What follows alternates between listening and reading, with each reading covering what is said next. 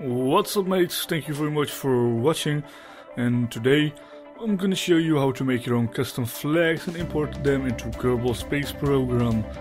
So I have Photoshop open, so we're gonna make a new file, 256 by 160, and okay.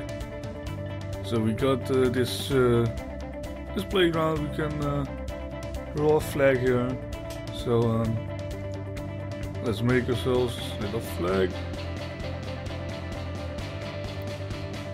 New layer, smiley face flag, and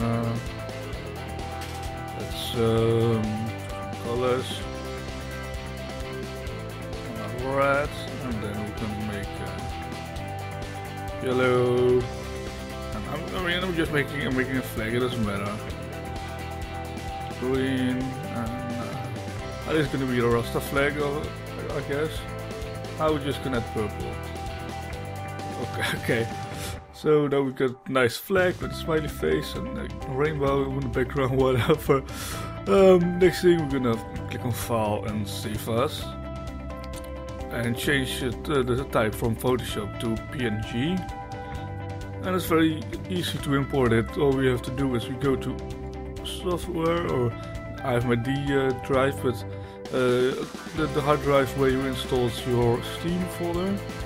Go to Program Files, Steam Apps, Common, and Kerbal Space Program. This might vary on your settings where you installed it. Might be on the C drive or in the DE. I don't know what you did. Anyway, then we go to Game Data. And we go to Squad, because Squad is the manufacturer of the game, so that's all the stock parts.